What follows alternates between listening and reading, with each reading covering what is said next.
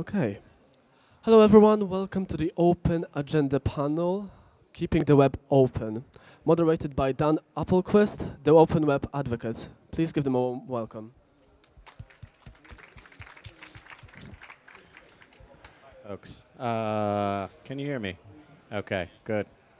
So hi, and welcome to our panel where we're going to be introducing and launching something called the Open Agenda, and I'll explain a little bit about what that is. But first, to introduce myself, I'm the Open Web Advocate for Telefonica Digital. And what we're going to be talking about today and throughout the context of the Open Agenda is openness and open in technology. And the word open, I think, in technology can take many forms. It can take many definitions. You can have open source software. You can have open standards, which don't necessarily mean royalty-free standards, or they could mean royalty-free standards. You could have open access as in access to the internet, access to publications, open protocols, open development. When we talk about the open web here today, we're going to be talking about the platform of technologies developed in the open that enables open access to information and services globally. The kind of openness that has been fundamental for the good of consumers and businesses in the public sector. And we're working right now on a number of fronts on this in Telefonica, and so this is kind of a key topic for us. However, right now we perceive that there are some forces looking towards a more closed future with the internet and with internet services and applications in particular. So the Open Agenda and what we're launching today is something it's a campaign to promote a kind of civil discourse and debate around the benefits of open philosophy for technology, for digital innovation, and how it can create positive impact for consumers, businesses, governments, et cetera, and for also society, really. So today we're going to focus on the open web. One of the things that I like to think about is the original vision of the web, and having lived through and worked through the kind of birth of the web, my perspective on it is that the web was originally kind of intended as a universal source for information, a universal kind of read-write space. But the web is evolving, and in particular, it's evolving now to encompass new form factors, new devices, new user interaction paradigms, new types of content. And in the process, we've also seen the rise of the app. So you've got some companies that are creating kind of disconnected and impenetrable silos around apps and around native applications and app stores. And this has led to a kind of return to the walled garden approach that we saw in the late 90s, mid to late 90s, I should say, around companies like AOL, Microsoft Network, and these kinds of closed portals that were kind of interposing themselves in the value chain between the users and the service providers and content providers. So to debate and talk about that, I'm gonna quit talking now, believe it or not. So to debate and to talk about these topics and explore some of these issues and some other issues around open software and open development, we've got 4 panelists here. We've got, and I'll let them introduce themselves, actually. Go ahead. Hello, my name is John Mad Dog Hall. I'm the Executive Director of Linux International.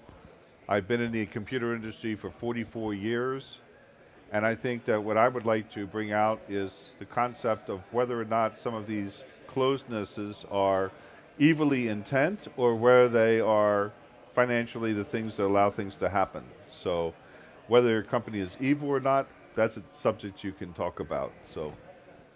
Hi, I'm Richard Bridger. I'm from Populous. We're a research company. We did a study for Telefonica as part of this into the views of 16-year-olds across the globe into what they use the internet for now, what they want to use it for in future, and how they think it's going to develop. So I'm going to bring kind of their perspective to the debate. I'm Chris Harmon from Mozilla, and I'm the open web evangelist for them, and the web has been good for me, and I'm not going to let them take away from us.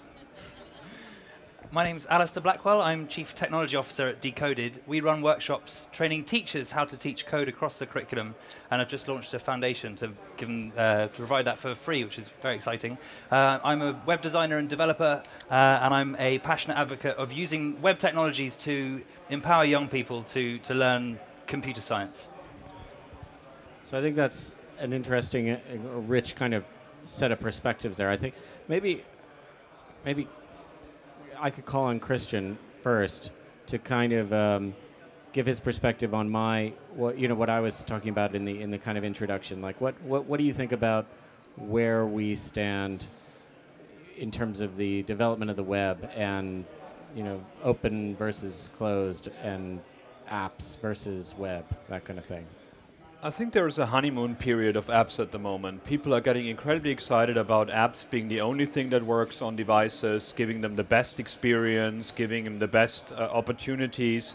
And there's a lot of marketing materials out there for young engineers getting into the market, saying, like, if you want to make money, make a closed app, put it on the iStore, and you will get 2 million tomorrow.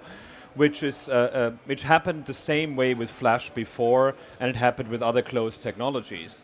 I'm thinking we're at the brink of where people are starting to understand that whilst having apps give them a fast, quick solution, they also lock them in and make them limited.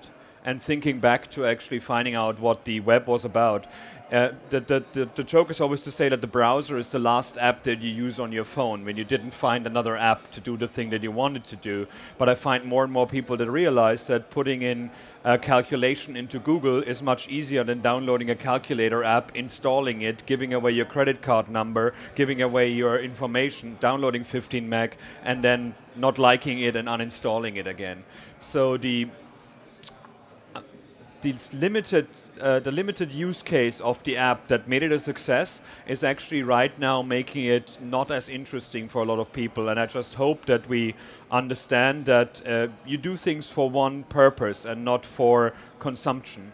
And I would love to see the app market, first of all, and also the web, getting more into a space where we can become makers and consumers. Because I've seen tablets and phones with the app space not only limiting people in what they can buy or that they have to have money to get access to functionality, but also become just consumers. And I think the web is too good for that. So, Ali, in your work with young people on an educational front, do you sense this kind of hunger for people to get involved in making? And what does that look like to you? I think there's a real hunger once it's inspired in young people. I think without that initial spark of inspiration and excitement and enthusiasm for making stuff, young people are very happy to just passively consume the technology that the big corporations and that everyone who's out there makes, which is fine. But once they've been given that bug, ideally by a teacher in their classroom, in the formal curriculum at school, and they learn that they can actually just go and make stuff, and that the web is this open platform where you can just publish once and deploy it to 7 billion people. It's not 7 billion though, is it? It's 2 billion. That's the problem with internet access. But you can deploy it to everyone with an internet connection. It's very exciting for them to see they can be architects of technology rather than just users. But how does that translate to mobile? I suppose, do kids have the same perception? And maybe I could ask Richard as well. Do kids have the same perception about use of the web on mobile, or their ability to reach out to that number of people when they develop things on mobile? I mean, at the moment, with 16-year-olds, it's a real generational difference. For a lot of the people who were around when the web came about, it was desktop-based, it was computer-based.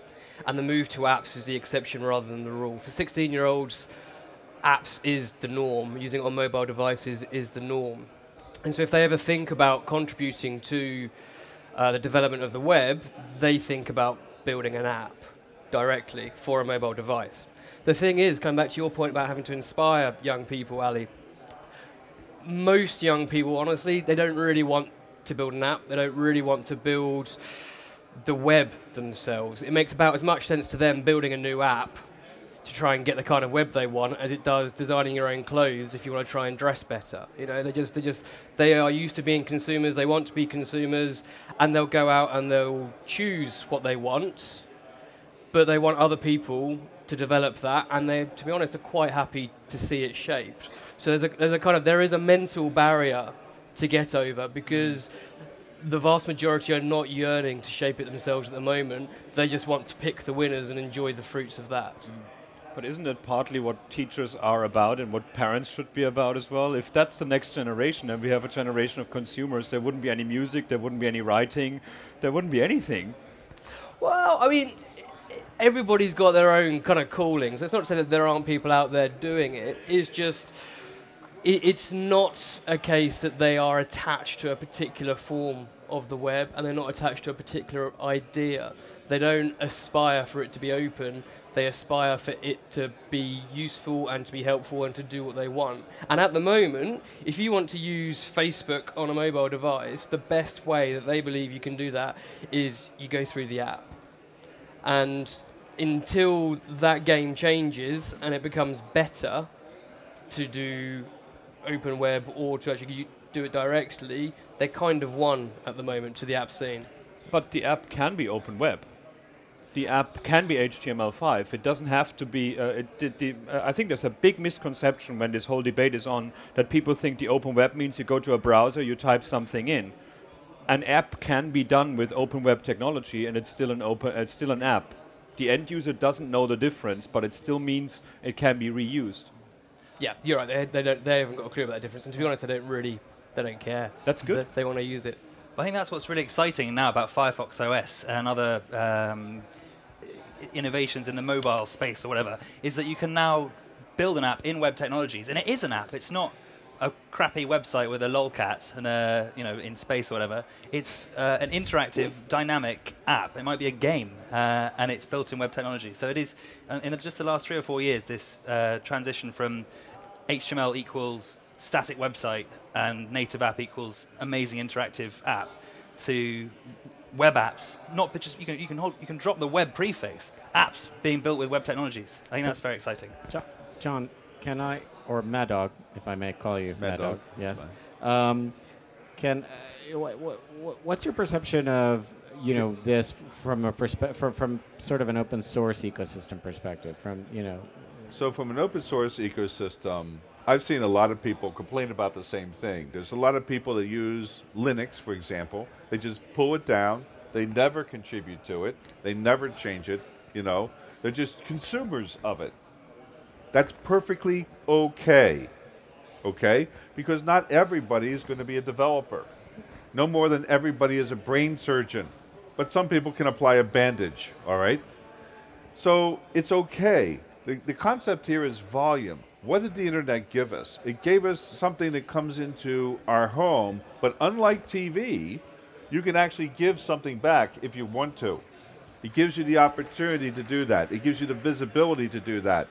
And if you have 5 billion people or 3 billion people that's using it, you'll have 500 million people who say, I have a new idea. You'll have 250 million people who say, hey, I have the expertise and the idea to do it. And you'll have 200,000 people who will write interesting style of applications, whether using HTML, whether using some type of thing. It's the volume. It's the availability. And so I have met a kid in Johannesburg, in South Africa, who, it was actually the town of Soweto, where he was advising Linus Torvalds about how to fix the Linux kernel because of a bug that was inside the Linux kernel. This is from a poor black community that the government swore there was not a single person in there that knew anything about free and open source software. It gives the opportunity. And as I say, nobody knows when you're a dog on the internet. So, all the people on the internet want is show me the code. Except the NSA, possibly. Good thing you went there. Now there's some place where we're going to talk about open and closed, okay? But I think rolling it back, how do we get here to this place where people's expectation and young people's expectation and pretty much everybody's expectation, the mainstream expectation is that in order to get access to application or services on your phone, you go to an app and you go to an app store. And how do we get here, and is it possible to roll us back into a more open and what is it desirable to roll back? I guess is when I put it to the panel. I think it's convenience, and it's also communication. Like we've been doing a good job building things for the web, but we haven't been doing a good job advocating it to people and explaining it to people who just don't care what the thing does. Like, it's very same with open source. A lot of times when you start talking about open source, you tell people like, well, you get this built and then you go to the command line and you do these 20 different tools and then it sometimes works. Whereas the Apple guy says like, you put it on, you press this button and it works. So we have to get better at getting people to realize that potential that they have, that there is the choice to become somebody that can customize the thing, that you don't have to pay to play as a developer, as a creator. And a lot of people don't realize that this is a big thing. I came from radio originally, and I found the internet and realized I can publish worldwide for free, more or less free. I don't have to pay for the radio station. I don't have to commit a crime to be in the news. I can do that myself. And this is somehow has been lost on the way, that people don't realize that their voice can be heard. So it's something we have to be better in. And I think just explaining very technical terms very simply is a task that is not fulfilled by enough people. Well, let's say, let's isolate what's wrong with the App Store versus what might be right with the App Store. The App Store would give you a place to put an application, to allow somebody to download it easily and stuff. But what tends to be wrong with the App Store is that there's some entity which decides whether or not your app can go into the App Store. And there's another entity that says you have to pay to put your app into the App Store. And, and all these things are limiting what goes in and what allows people to do. Maybe in a free and open economy, you say, well, I'm going to put my app into the App Store. Some people will load it down and give a thumbs down or a thumbs up. And if there's too many thumbs down, people just stop downloading it anymore. So let's concentrate. It's not that apps are bad; it's that apps that are written to one target, the target platform, are bad because it doesn't give you the app in every platform you are, which says HTML5 might be the way to go. It's not that the app necessarily is bad because you can write an app in HTML5. It's the way that the app is controlled that's bad. And I think that's really important because these are issues that get conflated all the time when we have this apps and web debate. We don't understand, or we need to tease apart sometimes the issues of how you find the app, how the app is, excuse me, but monetized. I don't like the word, but monetized. How people, what technology is used to develop the app, what kinds of devices it can run on, and whether or not it's open, whether it is developed against an open protocol or whatever.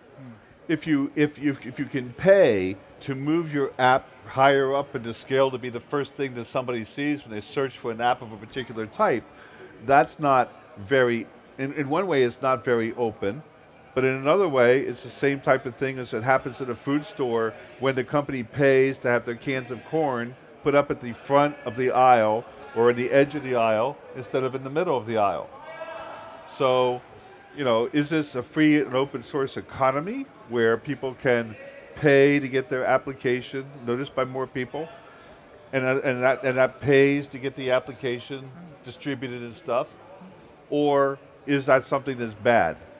And we should not be, or maybe we should have a little flag beside it that says, I paid to my application shown to you. Well, I'm not going to buy that one. This already happens on Google when you search for content on the web. And if everything does go to plan as it should, and websites do become web apps, because there doesn't necessarily need to be a big cultural change in people's expectations. I think as the web gets richer with new technologies that are coming out all the time, and as device manufacturers open up the hardware, using open them up using kind of the APIs that you're working on, Dan, in the working group, the sort of contacts API and the phone API. As that happens more and more, and websites become apps, Google will essentially become the app store, potentially, and websites will be apps. And in the same way that you have sponsored listings, and I guess as long as we live in a free market capitalist world, that's okay, if you think that's okay, which is another debate entirely. But yeah, I think it's kind of, it's all going in the right direction, I think. Well, that's the thing Firefox OS does it. That's what we do, and what we're breaking in that model is that you can actually search for a band to find music apps and not have to know the name of the music app, or go to the marketplace and click on I want music apps. Because then you have the problem that marketing and who pays the most is the first app that you show, not the one that has the music that you're interested into. There might be a punk-only band music app that will never go onto the front page of Apple, but you would find that by entering punk. So the searchability of the web was the biggest power of it. You can become the New York Times for a certain topic because you have wrote a blog post, put it somewhere, other people linked to it, found it. It was a democratic way to get information out there, and not a way that actually is defined by one company and people paying more or less money to be on the front page. Accessing unknown or unheralded sources of information is probably the key weaknesses of apps. The thing which makes apps so appealing to young people at the moment is, number one, their simplicity. They often just work, and Apple's got a lot to answer for that. It changed a lot of young people's experience of the web from being something that was quite complex and you needed some understanding to you pressed a button on your screen and you were there. The other one was vertical integration. If you know you want Facebook, if you know you want Twitter, if you know you want Instagram, then at the moment, using an app is the best way of getting there. But if you're not sure what you want, if you're hunting for something, that's where the app falls down. And, web apps, websites can make up the ground and simplicity through developing it. The way it can actually overcome apps as they are currently developed is the fact that it can also open up the panorama of accessing unknown sources in the way that you spoke about, in a way that currently vertically integrated but siloed apps don't. I think there's another issue, which is scalability of the app mechanism. I just had lunch at Gourmet Burger Kitchen around the corner here, and I was immediately asked on paying for my burger, "Oh, do you have our app?" I'm like, "No, I don't have your app." What does it taste like? I want a burger. I don't want an app, right? I already have a Starbucks app. I've got, how many apps? How many do I need an app for every restaurant that I go to? Surely that's not really a scalable model. I found the research interesting when I saw people having like 120, 140 apps on their phone and using 5 of them. It's just, it's like Pokemons. People collect them all because they were cool for a minute, and then they wonder why their memory is slow and their phone is slow. We invented the web not to have an app for everything, and it's just incredible that we're going back in time for that. I remember when I had to download something to take a picture and edit the picture and upload it somewhere else. Those were 3 different pieces of software. Now it could be one app, or it could be just in a browser and wrapped in something. We're going back to the model that we had. Download.com, twocows.com is where I got software. Nowadays, these things look like shopping malls after the zombie attack. And I think more and more app markets will look like that after a while. Yeah. By the way, we are taking questions on Twitter. If you have a burning question for the panel, if you want to have your voice heard in an open way, then you can tweet on the hashtag #TheOpenAgenda. It's up here on the screen. And I will, using the power of the open web, siphon off the best questions, or indeed you can ask questions simply by holding your hand up. So we'll start taking questions in about 5 minutes, 5-6 minutes, something like that. So I wanted to get back to the way that kids perceive this openness. Is that something that we think, maybe Richard, is that something that we think is a key element to so-called Generation Z or Z, or however you want to pronounce it? Z. Young people for the internet really kind of it's always been there. It's not that special. They just see it as as an extension of real life, and so they don't see it as having anything kind of special to it. To some degree, they don't actually. Most of them don't have the love, which kind of I can pick up from you, Christian, kind of for the early days of the web when it was open, but it was a little bit kind of dangerous almost, but it was lovely. They kind of haven't had that experience, and so they're not emotionally tied to the idea of openness. So maybe we should give them a modem for a week and then give them back the fast connection so they actually find out how awesome it is by now. Well, this is one of my concerns, okay? We talk about these kids and stuff and their access to the net, but if you come from upstate New Hampshire in the United States, you have a dial-up line at 9.6, and your perception of the web is considerably different than most people's, okay?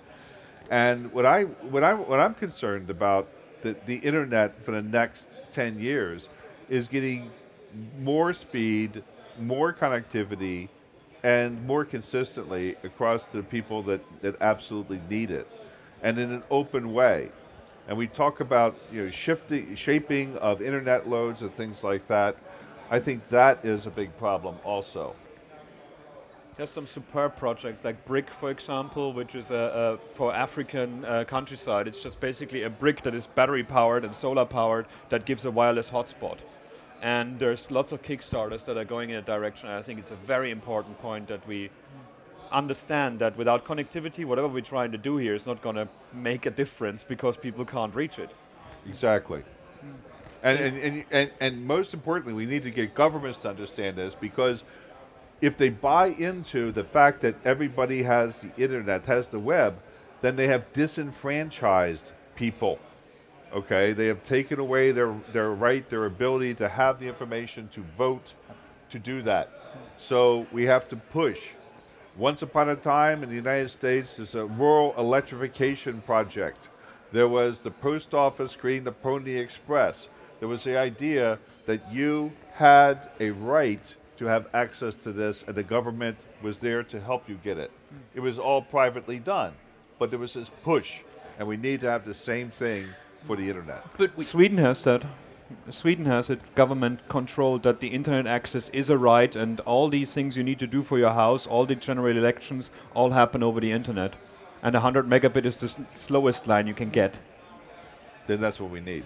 This has highlighted to me some of the problems with the web as the platform for the future, is that there are people in upstate New Hampshire on really slow connections. There are people all over the world with no connection, and there are people with 100 gigabyte Google Fiber connections. And in the same way, there are people on different browsers. There are people in, everyone's got a different experience of the web, so it's hard for it to be as slick and as effective at building really cool apps as something like the iPhone, where it's native. And that's one of the problems with it. Like in defense of app stores, because I think we say we're all agreeing. There is a place for native, for proprietary platforms to be a bed for innovation and stuff. Like, let's see what technology in 2013 can do. Let's see what amazing augmented reality stuff that we can make, which on the web you wouldn't necessarily be able to support because the browser makers hadn't implemented hadn't been standardized, all that kind of thing. Christian, as we just heard from Carlos Domingo on this stage earlier this evening, Firefox OS is targeted at some of those markets where there might be limited connectivity or high-priced connectivity. What capabilities are we now seeing come into the web platform that can help to address some of those issues? We had offline capabilities for a long time. We had opportunity to actually collate information and store it offline for later use for a long time. The only problem that the open standards had was that the implementation in closed platforms was buggy and was actually not working. So a lot of the bad press that open technology gets is because closed platforms over-promised and under-delivered. And as we defined Firefox OS as an open source platform for emerging markets, we made it very clear from the very beginning that we have to make these fallback technologies work the best, and not the high-end, beautiful 3D spinning music, animation, blah, whatever. The thing has to work offline. The thing has to actually make sense that people can download and go offline. And when you also have to know what kind of connectivity you have at the moment to say, please don't download data now, do it later when I'm on a wireless. So these kind of functionality is in there. Going back to yours quickly, I think the difference that we don't know what the end user has was for me always the interesting bit about internet development. That anybody is invited to actually see what I'm doing is great thing. And what people don't understand is that web development, I'm talking web development, not web app development, when your site looks the same on every single device, you've done something completely wrong. You've put a JPEG on the internet. It cannot be interactive. A good website actually looks better on a device that can do more, or it works better on a device that can do more than on a slow device, but it should still give you the functionality of it. And apps have that problem that they have this black and white state. You can never have a changing system that actually realizes, hey, you're on a bigger screen right now, so I give you more buttons. It's actually defined to one screen size. So having the interactivity in new technologies that we have with like media queries and adaptive design and offline functionality is just a great opportunity to build flexible things. I love that what I write or what I code looks different in different people's computers, because then I know I've done something right. Yeah. So the responsive design, I think, is the buzzword that we're hearing a lot these days, and I think it's like one of the really good examples of responsive design that I've seen recently was the I think both BBC News and Guardian are using it, where they send down a very highly compressed version of an image, and then they decide, based on a number of criteria, including perception of bandwidth, should I send down the higher byte count version of that image? Is it appropriate right now, or should I just let things be? And I think that would be particularly useful for people who are kind of on a low bandwidth.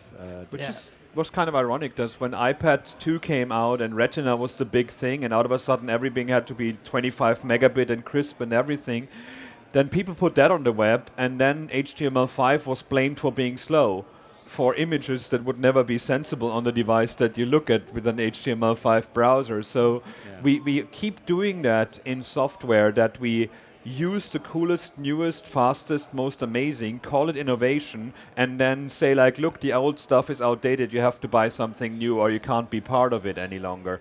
The same way, every hard drive I ever had, no matter how big it was, I managed to max it out 75% within 2 weeks. Just with stuff, because it's there, so I put things in there. So we have to start understanding that, like, starting from the anybody can use and making it more beautiful for the high-end market might be a more sustainable way of building things. Well, what about one of the questions that's come over the tweet stream here is about security. So I think it's true that some people might perceive an app to be a more secure way to act, some people have told me this, right? I mean, personally, I don't understand it, but I mean, is that something that we've seen in the perception of users? Is that something that we've seen in the perception of, and what are we doing on the web, on mobile, to try and bust that? And indeed through the development of browsers and security software. This has been an argument about open source versus closed source for a long period of time, that open source is supposedly less secure because people can look at the source code and see the bugs and everything that are in it. Versus closed source, you can't see the holes and things like that. It is security through obscurity. If this was true, then obviously Microsoft would be the most secure operating system on the planet, okay? And that, I'm not saying that they are or aren't, but it's, I think that people understand that it can't, that's not the problem. The security is a constant battle. You constantly have to be aware of it. And quite frankly, folks, 9/10 of the people in this room are probably not in the most secure of space because you have other things to do with your life. So the real way to security is you constantly look for the announcements of security holes, you constantly patch it, you constantly make sure your firewall is up to date, you constantly, you encrypt your data and things like that. It takes work to be secure. And it takes work to have privacy. And with that, actually, applications that are hard to update because you are on a slow connection and it takes you a long time to update 20 meg, and so you don't do it, is a big security problem. the easier software is to update, the easier it is to patch, the easier and the faster it is to actually make secure. So yeah, it's security through obscurity, much like closing my eyes and going through the traffic light and thinking that probably was green. But I guess also, until they crack HTTPS, and I think that's only going to happen when we work out as human beings how to predict prime numbers. Is that right? Hash prism. Something like that, yeah. Oh, yeah, exactly. But we know that over the internet, whatever the source of the traffic, whether it's a website or a native app on an Apple device, it's still going to have to go from computer through the routing of the internet to get there. And we know the NSA are already listening. So whether you're on a native platform or on the web, until HTTPS is cracked, which fingers crossed it won't be, everyone's in the same boat, So right? it always seems strange to me that people claim that a native app, for instance, for a banking experience, might be more secure when, in fact, you can't determine the level of security. Everything about your banking could be being passed around in the clear behind a native app. You don't know. So at least within a browser, you can examine the security chain. You can, it's in the clear. You can see who was this. You can tell whether you're being phished or not. That kind of thing. And that's a little bit of media literacy, maybe. There was a large closed source company who actually sold the capability of being able to look at their source code, but they did that by giving you an app that allowed you to look over the internet into their source code pool to look to see if there were any Trojan horses or things like that. The only problem was that there was no guarantee that the source code you were looking at was the source code that actually built your binaries. And since they didn't give you this code and the tool chain to build it, you were taking their word that the source code you were looking at was the source code that actually built your binaries. It's also incredibly frustrating when you do a lot of good work in security and then end users just use password 123 as their password. So I think in terms of security, we have to, it's a change in culture, and I hope that all the things that are happening with the government spying on us is a wake-up call to people to realize that you have to own your identity on the web, and that passwords are just a stopgap solution.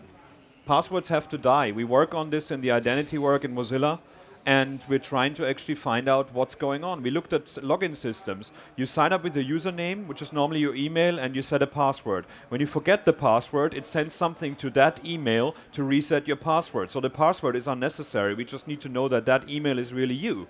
And this is what we're doing with it. The next steps that we want to do is that you could go online and say, like, I want to give that much information away from me. I'm fine if advertisers want to see some of my information, but I want to know what they know about me so I can tweak it that it's the real thing, not what they assume. So transparency and openness, and this is something we could talk for a few hours on, but I think it's incredibly important. I don't want to talk for too much longer on this, but I would like to tease this interesting bit of information that I saw in this Pew research study last week or the week before about kids and their interactions with apps and their perception of privacy, and the fact that kids, this is older kids, were avoiding the use of certain apps that they felt were going to give away too much of their personal data. And I was wondering if any of that came through in your polling of kids, Richard. Yeah, I mean, they're pretty astute. They're going in with their eyes open as far as young people see it, and this is kind of universal in New York, in Seoul, in Johannesburg, wherever we did the research. The trade-off of going online and getting things which are personalized and customized and curated for you is that you have to surrender a certain level of information about yourself. Now, maybe that's just contact, maybe that's email address, maybe it's more than that. But that always runs a risk, and they always expect that anything you put online could leak out, and it could be kind of used for malicious purposes, or what would be even worse for them is something that was private would kind of get found out at school, and then that would come back and get to them, because that's death for a 16-year-old. The idea that someone might hack your email account and kind of put in spam isn't so much of an issue. That's just an occupational hazard. The idea that someone would hack your email account and actually find out who you fancy at school, that's what kind of really got to them. But they're going in with their eyes open, and they understand that online, for them, it's not ever secure. And so they've just got to take responsibility for it and trust that whatever they put online, if someone else got their hands on it, they could cope with it. I think in the web space, especially when we talk about privacy, we tend to get kind of wound up about what large corporations are doing with our data. That's actually the meaning of this hat I'm wearing, the "Do Not Track" header, which is intended as a way to signal people upstream from you when you're in a browsing session not to track you. It's still in development and quite controversial. But notably is one of the things. I think Firefox was one of the earliest implementers of it.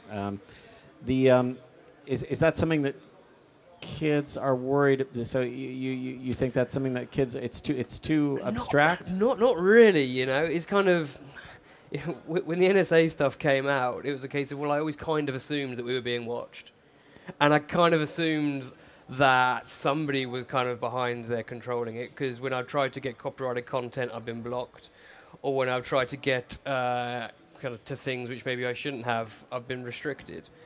And they were never actually very sure who was doing it, but they assumed that there was kind of some organization at arm's length that was controlling their experience at the outer bounds, at the very least.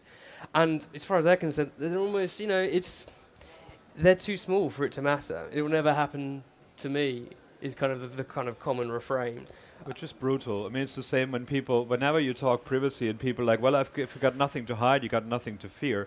What you really have to fear is what stories people make up from that piecemeal information that they collect from you in random times, and what kind of person they paint from that information. And that you're at the end in the place to defend yourself against that accusation. Like, you come across as somebody completely different. There's a wonderful add-on to Firefox called About Me. And I just installed that, and it actually tracks just on my computer my surfing behavior.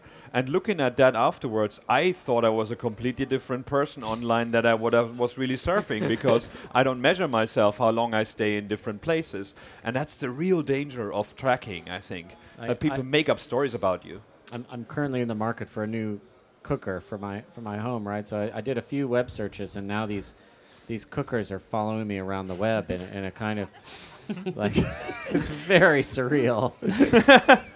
But for the digression. But another question which is kind of related to this. Sorry, John. Well, in the early days of Google, and I would be writing Google Mail or stuff like that, and using Google Apps.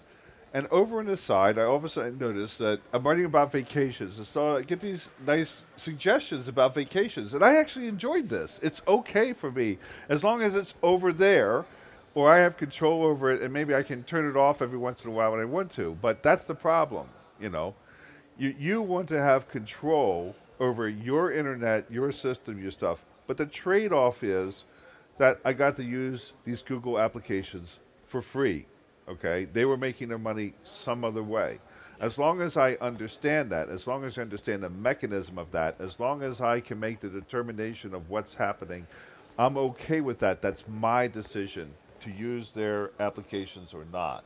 Okay, but when they don't tell me what they're doing, or when they take information that I don't want them to have and give it to somebody else, then I have a problem with that. Because it's all really shady, isn't it? The way the online advertising is handled, the way the cookies work, you know? Yeah. If it was just more transparent and open, as you said earlier, Chris. Yeah. So it's the difference between free and open. Well, yeah. I mean, I think getting back to the kind of open agenda and the kind of way that I think that a kind of positive spin on this is that the so one of the other questions that came through on the hashtag was, can the web remain truly open when it's dominated by a handful of huge corporations, right? And I think it's a reasonably good question.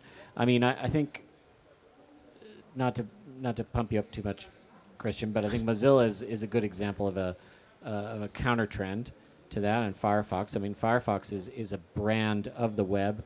My mother-in-law uses Firefox, right? You know, and she's a deeply non-technical user, right? So I mean that should indicate something. But the is it possible? Is it more possible for the web to remain open and kind of for that transparency to flourish, is it not more possible for that transparency to flourish in an open web environment than it is in a kind of environment where we're led around to app stores? I think the innovation is the problem. I mean, we have always open alternatives for closed systems. We have Diaspora for Facebook, we have app.net for Twitter. Both of them, nobody cares, except for the geeks that actually are into their privacy and actually or wrote it or whatever. We do it after the cause. Like Facebook comes out, Diaspora gets built. The innovation should come from the open. When we manage to get this done, and then it's going to get really interesting. And it's quite interesting to see that under the hood, the geeks that work in different companies, it flows deep in the geekdom about openness and understanding. Like when one of the best things to happen to HTML5 to make applications with is PhoneGap. PhoneGap actually allows you to release a HTML5 app as an iOS app, as an Android app. That was an open source project from the very beginning. Then Adobe bought it, and everybody was going nuts for the first 20 minutes like people do on Twitter. And then the organizers basically said, hang on, PhoneGap is actually given to the Apache Foundation, which is another big open player, which we need for everything. And Adobe is making a product built on top of PhoneGap that is going to be Adobe whatever called, that will do the same thing. So under the hood, it's more and more happening. We have to be better. You sell things by being better than the closed option. You don't sell things by being the open alternative. And when Firefox gives you better options to control your privacy than other browsers do, and people care about it, then they choose Firefox. They don't choose it because it's nice and cuddly and orange. They want to have something out of it. We have to be better, and we have to be the simple alternative and not just the open one. And that's why I'm hoping with this initiative we can get this message out more as well. I think actually a potential really big threat to the web is if the big companies lose interest in it and don't get involved in it. Because then it will just become this kind of pirate ship, which obviously everyone here would love. But if we want this to be a scalable, sustainable platform that is going to be there for 7 billion people when they get online as a meaningful and useful platform, it's vital that Adobe create their graphical user interfaces in their Edge products and stuff. It's vital that Google create Chrome OS and that Firefox, because Firefox is kind of a big one, even though it's got a great ethos, of course, Mozilla. I think it's super important that the big companies do drive innovation on the web and keep the focus up there. My favorite is when people ask about Firefox OS, like, so you're targeting the emerging markets where you don't get iOS on Android. So what if you do if iOS and Android start targeting these markets as well? And my answer is we've won. We want people to shame them into understanding that the world is that the web is worldwide, and that there's lots of people out there that we haven't even tapped yet, that have voices, that have needs, and they also have money. They also are an interesting market to sell to. But we have to be the first one to bring them out. But we also have to understand that these are companies, and it does cost money to put in the infrastructure and things like that. So I had a friend in Rio de Janeiro who lived in a slum. He wanted to provide wireless internet to people in the slum, and people laughed at him and said, nobody will ever pay you for it, nobody has any money. But he took hardware out of the trash cans. He put free software onto it. He made his own antennas. And eventually people started using it and then developing businesses out of it and paying him. And over time, he was able to employ 6 people full-time providing wireless services to the slum. So, yes, they have some money. It's a very little bit of money, but the huge cost of putting in the infrastructure, and they are companies that have responsibility to their stockholders to say, we are going to maximize our profits where we can while we're still competing with people. So, they're not always evil companies. They are companies. And the difference, if you're not profitable, means you're unprofitable. If you're unprofitable, eventually you go bankrupt. Can you say the word Enron or Nortel? Okay. One dirty secret is also that we think free is free, and free is never free. Like, we have a problem on in the open technology world as well, not necessarily in the open source world, but in the general world, looking at something like, okay, Firefox is free, great, so my Gmail is free as well. So your Gmail isn't free. There's ads there, there's things that track you. Everything costs something, but people want everything free first on the web, and then they actually maybe later gonna pay for it. And I'm very happy that I'm paying for a lot of stuff. I pay for my Dropbox, I pay for my Flickr, I pay for my Dropbox. No, what's the other one? Pinboard. I'm okay to spend like $50 a year for a service, because then I put some effort in and I actually showed. I've seen startups now actually making their engineers buy their products and not give them for free. So they actually have a stake in the product that they're building, and realizing that free on the web is just not sustainable if it's just ad driven as we are right now. We need better ad models. Not even a mother's love is free. If you love me, you'll take out the garbage. True enough. But how does this play for kids? I'm sorry to keep bringing it back to the Generation Z, but you know, like these are people also with not a lot of money. I mean, you know, and believe it or not. Did you say Justin Bieber just a few minutes ago? Yeah, I think they get it that it's not for free, but they're kind of comfortable with it. It's an interesting one. They're pretty astute, and they'll ferret out any opportunity they can. So, Gmail, they recognise that they are selling, at the very least, kind of an algorithm being able to get into their personal account and scan it. And they're happy with iTunes because it's simple and it's nice. They'll still try and hunt out free music, and they know that it's illegal, and they don't mind being blocked, but they're still going to try and go down that avenue. So they're pretty resourceful, and they're not very fussed. You know, they feel like it's a place to be kind of quite astute and adult from a very young age, and so that they're very, very literate, and that they know what the deal is. But this is another advantage of the internet. It allows new business models. So in Brazil, there are new bands coming out with new models where they record their music on a CD at the soundboard. They take the CD out to the music pirates. They give the CD to the music pirates and say, make as many and sell these as many as you can. But this advertises a band, brings people to the concerts where they take the same CD that's been edited, put it in a jewel case with pictures, and sell it for 10 times what the music pirates do. So they're changing the business models to allow more people to get the music. And if you're not familiar with Creative Commons, you should be. Well, you make piracy unnecessary. You don't forbid it. Like Spotify is a great example. I pay £10 a month for as much music as I want to listen to. I can download it to my iPod or to my Android device and listen to it in the gym. If it were only streaming online, I wouldn't pay for it because I want to take the stuff with me when I'm offline on my bicycle or somewhere else. And it's hard when it gets harder to pirate than to get the legal things. Then we have a great business model. If we actually make it hard for people to use the legal stuff, when I buy a DVD in America, for example, and can't play it here, then I shouldn't be surprised that kids get creative in getting it for free. And I think this is one of those things that where I see the web having an advantage in the long term, because the longer we see these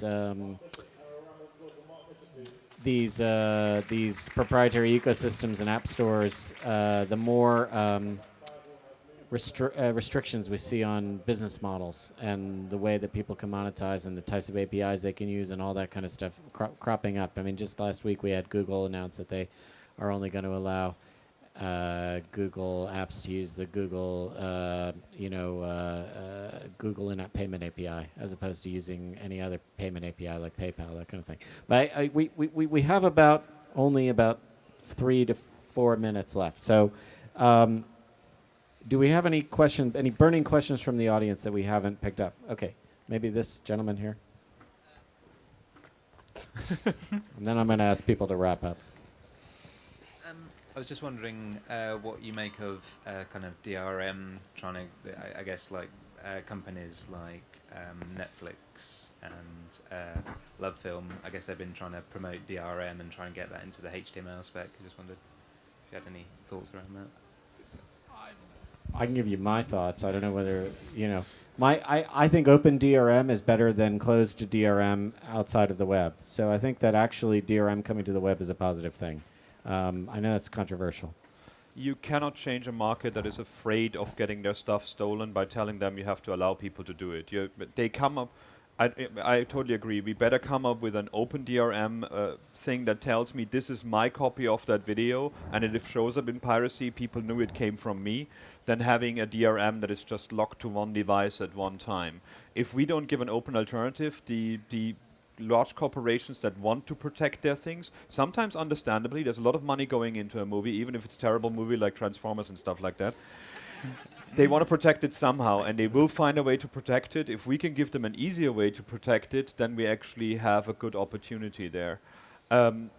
Again, I think it's unfair that I have one device where the music that I bought when I dropped that device in the toilet, the music is going to have to buy it again. That's something that I don't want to have. So we have to find a better way of doing this. We will not get people who have 200 years of history of keeping things non-copyable or non-copyable to change their overnight. We have to give them an alternative that at least looks secure to them. John, any contrarian view? I don't think so. No. All right, we have to wrap up. Can I ask people to make one closing statement, one closing sentence on each on the panel? Sorry. All right. So how are we going to keep the web open? That's the question. I think hardware companies who create phones need to open up their hardware using these new APIs. Otherwise, I think we're going in a really good direction. Christian? People need to complain every time something gets shut down. If your government thinks you can't keep pornography off the web, good luck. You should shout about this, because they're gonna stop other things as well. Okay, excellent. Make open web better. You know, the reason that Firefox took off was that it was just better than anything else back then. And if you make open web apps and better than the closed system, then people are just going to lap it up, because they care about the end deliverable. They don't care about the process. Last words? I think people have to understand what the issues are and then vote with your dollars. Or euros. Whatever. Your money. Okay, I have to interrupt now. Thank you. Thank you very much. Thanks.